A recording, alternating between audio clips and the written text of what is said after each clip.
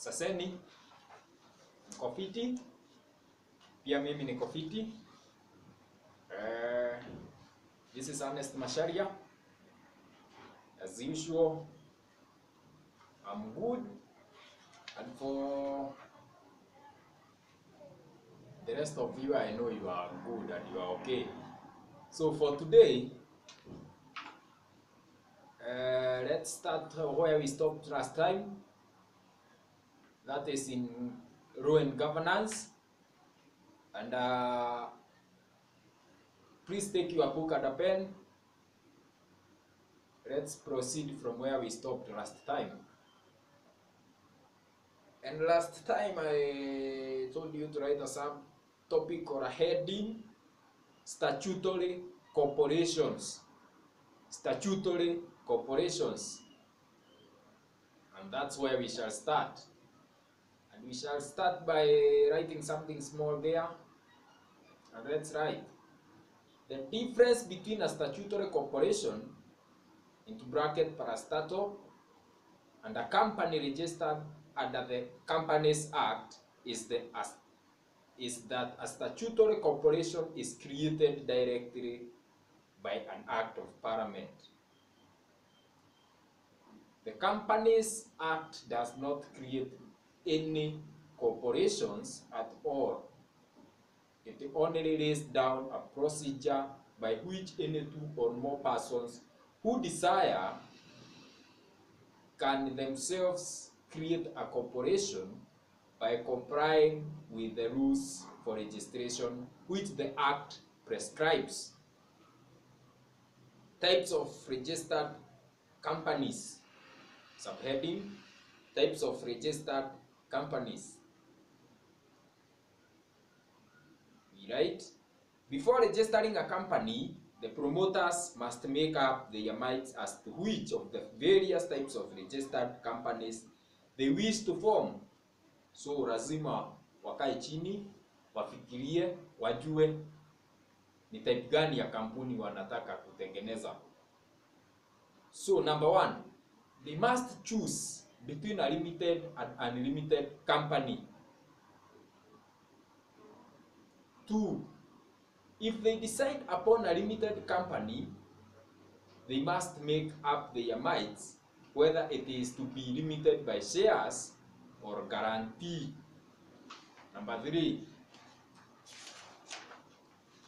they have to choose between a private company and a public company. You write something small. Section 30 of the Companies Act defines a private company as on which, by its articles 1 or Roman 1 or A, restricts the right to transfer shares. So where's the transfer shares? That's a private company. 2, limits the number of its members to 50. So haiwezi pitisha 50 members. 3, prohibits the invitation of members of the public to subscribe for any shares or debentures of the company. So public hawezi kuja kununua shares. That's a private owned company. A company which does not fall under the definition is prescribed as a public company. So a public company therefore must be at least 7 subscribers or 7 members signing the memorandum of association. We continue writing. When a partnership or other forms of unincorporated associations are incorporated, it becomes a registered company which may be public or private. The registered company is the most advanced form of business association in use today. This is because it enjoys certain advantages not available to partnership and sole proprietorship.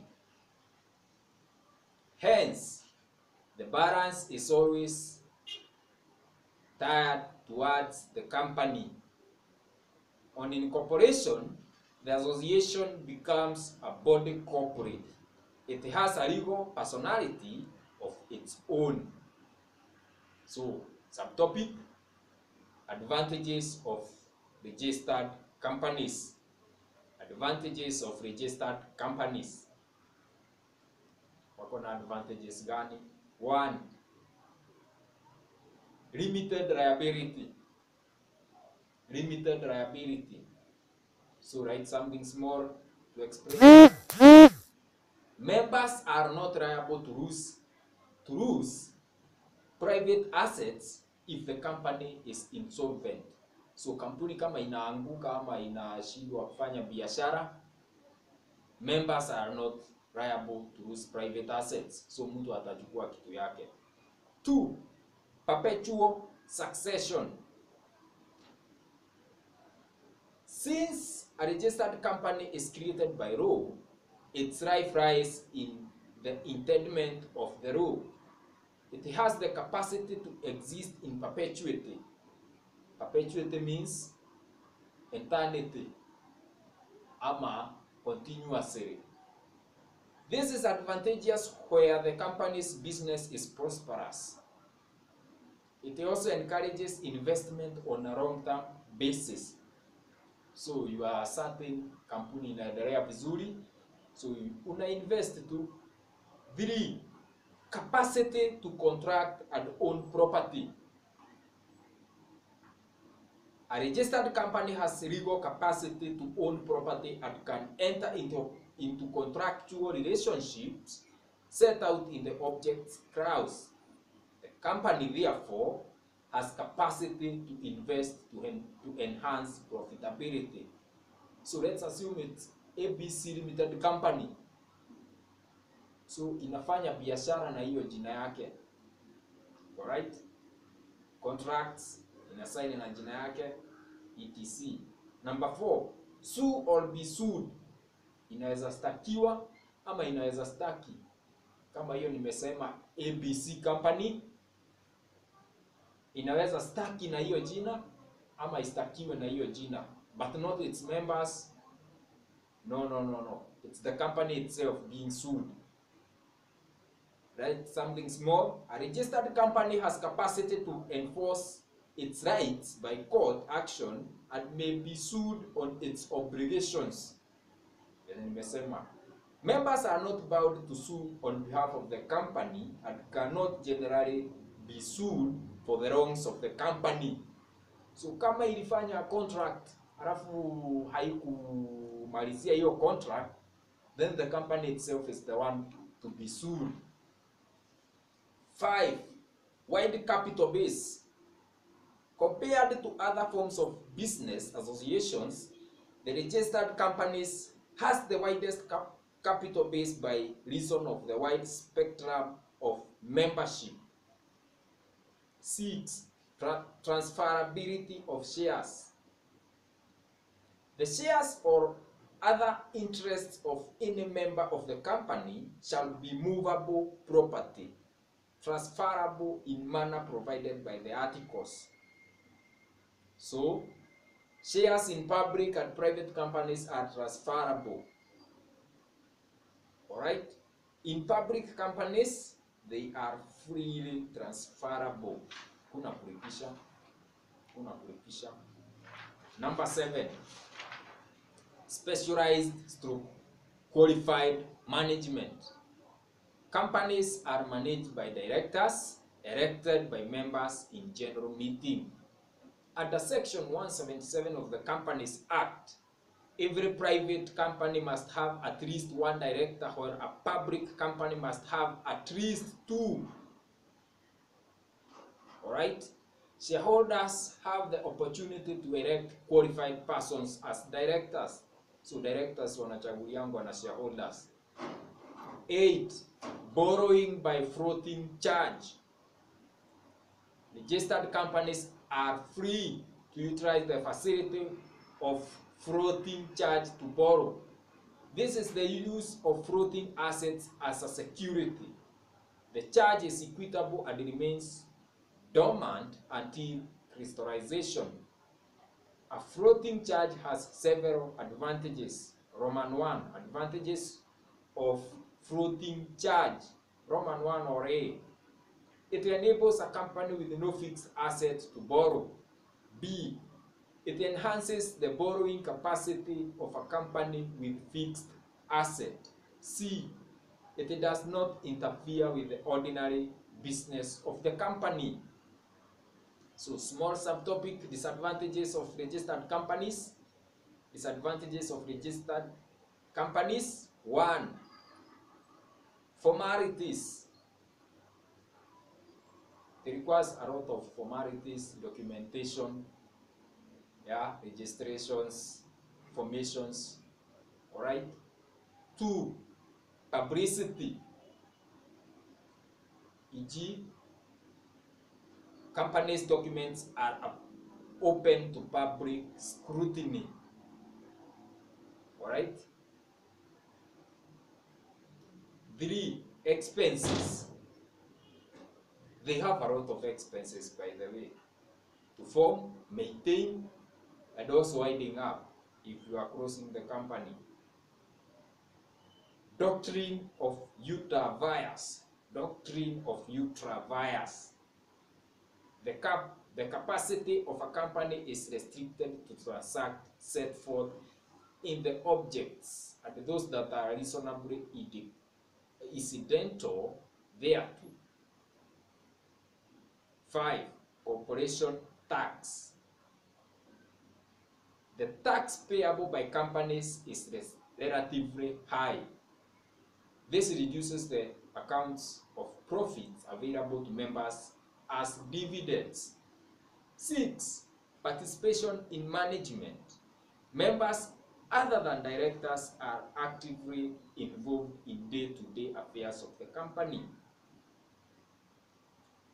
Subtopic, another important part, partnership. What's a partnership? Under section 3 bracket 1 of the Partnership Act defines partnership is the relation which subsists between persons carrying on a business in common with a view of profit.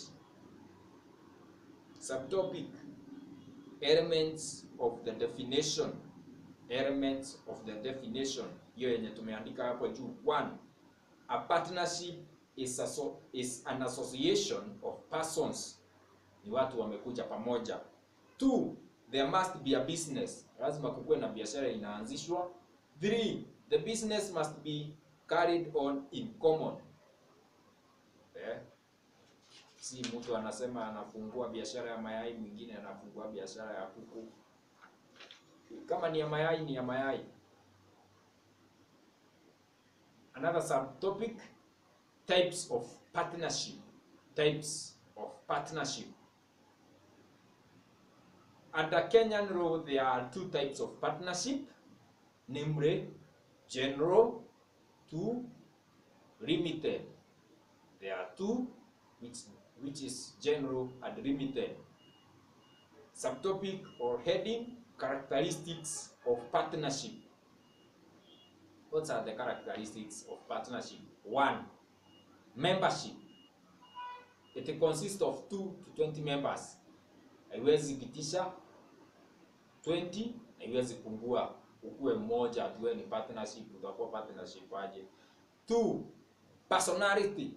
It is an incorporated association. An incorporated association. Si lazima irejistiwe.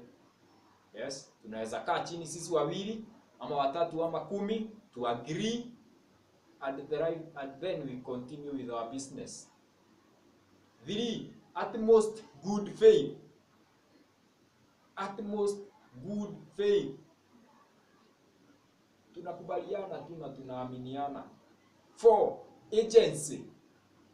Each partner is agent of every other at the firm. So sisi wote ni agents. 5, sue or be sued. It can sue or be sued in its registered name. Kama iko registered, which is not necessarily be registered, inaweza suiwa. 6, profit motivated. A partnership is a profit motivated enterprise. All right? Liability. A partner's liability for debts and other obligations of the firm is generally unlimited. It's generally unlimited. 8. Death, bankrupt or insanity. Mtu amekuwa wazimu, mtu amekufa, ama ameishiwa na pesa, may lead to dissolution. So kama mmoja ama wawili wamekosa pesa, wamekufa, wamekuwa mwendo wazimu, inaweza fungwa. Formation of partnership. Subtopic: formation of partnership. Partnership can be formed in these ways. 1 or A, oral or by word of mouth. Tunaketi chini, tunasikizana, tunaongea, tunakubaliana, and that's it. B, written with or without seal. Si lazima ikuwe na seals. Tunaweza andika, just sign and it's okay. 3, implication from conduct of the parties. Implication from conduct of the parties. However, the partners may on their own accord deduce the basis of their relationship in a formal document detailing the terms and the conditions of the association. The document is the partnership deed or agreement of articles of partnership. It is not a legal requirement. Si lazima ikuwe registered. That's I said earlier. Contents of the partnership deed. Contents of the partnership deed. 1. Nature of business. Nataka kuanzisha biashara gani, aina gani. 2. Contribution of partners. Capital yenye tutatoa. Naweza toa 30%, wewe 40%, mwingine 10%, etc. 3. Profit sharing ratio. Hapo nadhani inalingana na venye utatoa capital. 4. Rules for determining interest on capital. 5. Method of calculating goodwill. 6. Power of partners. 7. Accounts and audit. 8. Expansion of partners. Kama hatusikizani tutakutoa aje? How should you be eliminated kama wewe hatusikizani kwa hiyo partnership? 9. Arbitration. Yes, arbitration. Then, subtopic: rules/principles applicable in the absence of a partnership deed. Rules/principles applicable in the absence of a partnership deed. Kama hakuna partnership deed. The rules applicable are contained in section 28 and 29 of the Partnership Act. Number 1. Profit and loss are shared equally. Profit and loss are shared equally. 2. If a partner incurs liability while discharging the firm's obligations, he is entitled to indemnity. He is entitled to indemnity. So deni, kama atainika ile pesa yote, atalipwa tu. 3. If a partner lends money to the firm, he is entitled to interest on the principal at the rate of 6% per annum. Kama nimekopesha partners, ninafaa nirudishie with an interest of 6% per annum. 4. A partnership can only change its business with consent of all partners. 5. A person can only be admitted as partner with consent of all existing partners. Si mimi peke yangu nisikizane na mtu fulani hapo nimrete and then akuwe partner, hapana. We have to sit down and agree kama tutamukaribisha, and then it's okay kama sisi wote tutakubaliana, but if either of us disagrees, then it's over. 6. A partner is not entitled to interest on capital before the ascertainment of profit. Alright? Lazima kwanza kuangaliwe kama kuna profit. 7. Every partner is entitled to take part in the management of the firm's business. 8. A partner is not entitled to remuneration for taking part in the management of the firm's business. So huwezi lipwa, tunaitisha salary ya nini? 9. The books of account of the firm must be accessible to all parties. Kujua venye business ina run, so lazima mimi nikiitisha kitabu, wewe ukiitisha, tunajua how the company is moving forward or partnership is moving forward. 10. Under section 29 of the Act, a partner can only be expelled from the firm if the power to do so is expressly vested to another partner. So utanitoa aje? Na tulikaa chini tukasikizana, yeah? So kunitoa lazima tuketi chini tena tusikizane, ama nikuwe niko na powers za kukutoa mimi, yeah? Tulisikizana, if anything happens, so tuko 10, 15, 20, if anything happens, mimi niko na nguvu ya kutoa either of the partners. So hawezi kunitoa tu hivyo unless tumalize hiyo partnership. Advantages of partnership. Subtopic: advantages of partnership. 1. Specialization and division of powers. Specialization and division of powers. 2. Sharing of management. Yeah, kila mtu ni director, kila mtu ni waka, kila mtu, yeah, all those types of things. 3. Wide capital base. 4. Easy to form. Juu haitaki kuenda kuregister nini, haina a lot of expenses. That is flexibility. We can sit down, agree to change jina ya partnership, tugeuze, tubadilishe biashara, yeah? Haina mambo mingi, it's flexible. 6. Sharing of losses. Yeah, kama ina make losses, amongst all of us, we shall share it, maybe with the rate of profit sharing, or venye tutasikizana. Disadvantages of partnership. Disadvantages of partnership. 1. Liability of partners for debt and obligation of the firm is unlimited. Yeah? So kampuni kama iko na madeni, hiyo ni shauri yake, si mimi. Mimi nikiikopesha itanilipa. Haya. Sharing of profit reduces the amount available to individual partners. 3.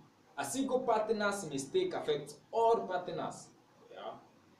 4. Disagreements between partners often delay decision making. 5. Tends to rely on a single partner's effort to manage. 6. Death, bankruptcy, or insanity of a partner may lead to dissolution. Those are some of the disadvantages. So, another subtopic: comparison between companies and partnership. Comparison between companies and partnership. So we shall have 3 columns. Column 1, column 2, column 1 utaandika kitu, column 2 companies, column 3 partnership. So hiyo column yenye hujaandika kitu, we shall start by membership.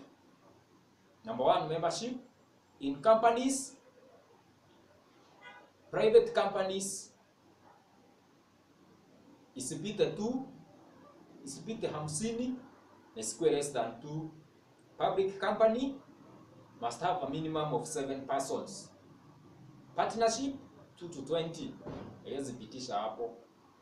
Legal persons, a company is a corporation, it is a body corporate, but partnership is an incorporated corporate. Liability, number 3, liability. In companies, liability of members is limited by share or guarantee. In partnership, liability is generally unlimited. Number 4, existence. In companies, have perpetual succession, but in partnership, death, bankruptcy, or insanity of a partner may lead to dissolution. So hii inaweza fungwa, lakini hii ingine company haiwezi fungwa kwa sababu ya mtu amekufa ama nini. Ownership of property, have capacity to own property. That is company. In partnership, property is jointly held by all partners. 6, management. By directors elected by members. Companies are managed by directors elected by members, but in partnership, by the partners themselves. So ni wao wanajirania business. Formalities. That is number 7. Companies are subject to the provision of the Companies Act, but partnership are not subject to any strict legal formalities. Agency, that is number 8. In companies, directors are agents when they contract on behalf of the company. Partnership, each partner is an agent of every other at the firm. 9, auditors. In companies, companies must have auditors. In partnership, are not obligated to have auditors. Meetings. In companies, must hold AGM, that is annual general meeting, every year. In partnership, are not obligated to hold any meetings. Alright? Those are some of the comparisons and differences between companies and partnership. Subtopic: illegal partnership. Illegal partnership. 1 is a partnership that is formed for an illegal purpose. 2, a professional firm with unqualified partners. 3, a partnership with more than 20 persons. Hiyo ni illegal partnership. Yeah, that's an illegal partnership.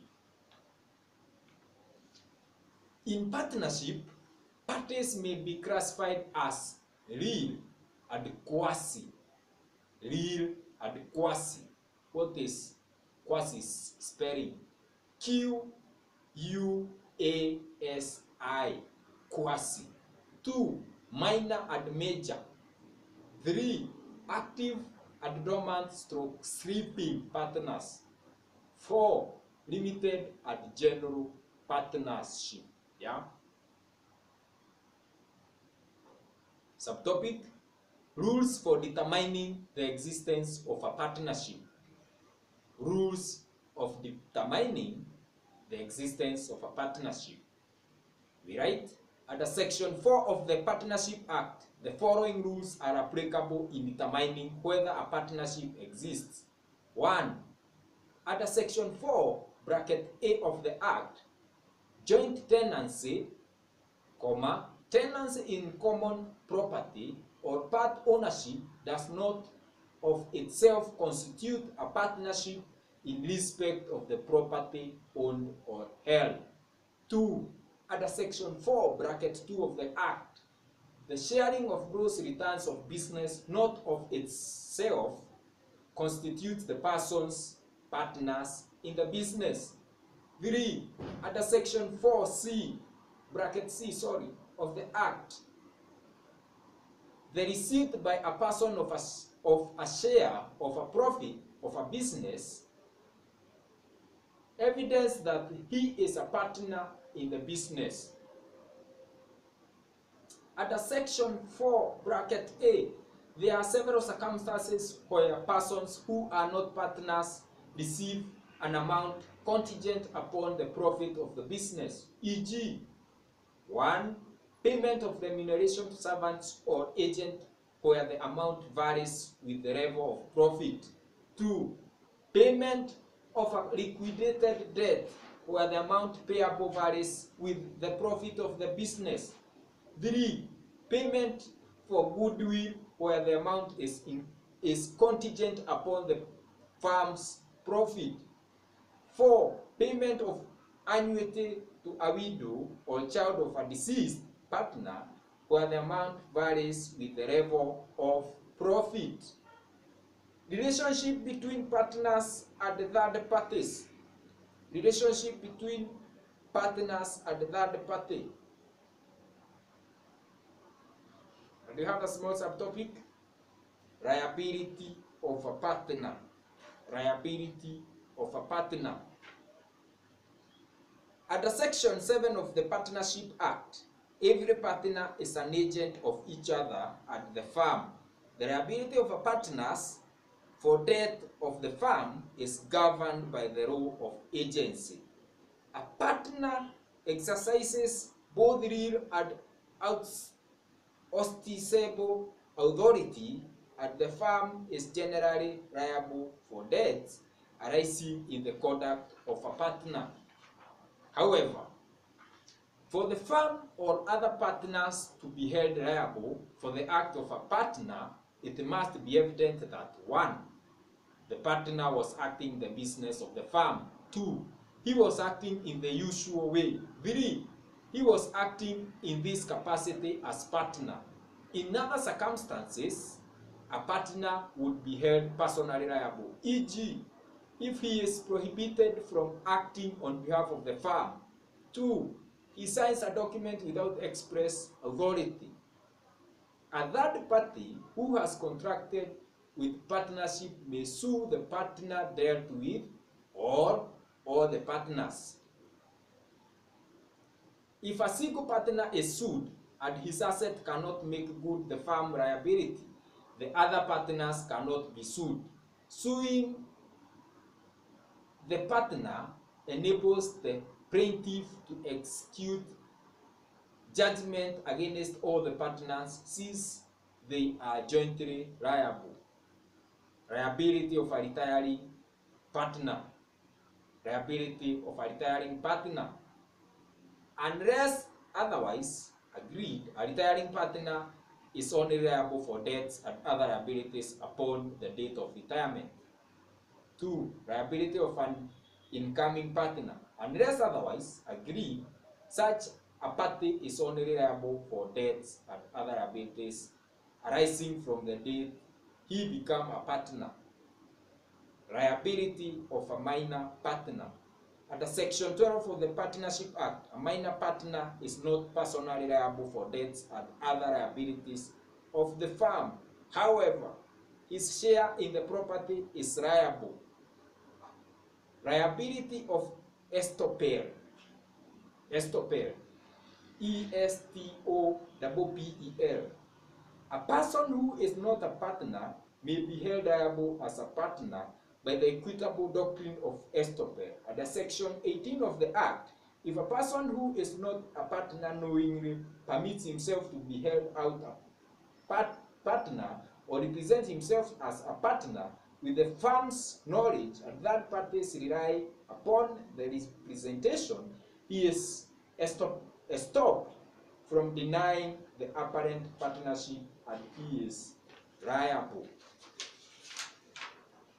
Relationship between partners themselves.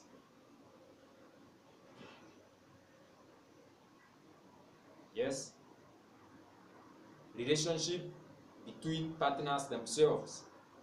Each partner is entitled to utmost fairness from all partners. This principle of utmost good faith in partnership is expressed the following ways. 1. Partners with a personal interest in a transaction entered into by the firm is bound to disclose the same.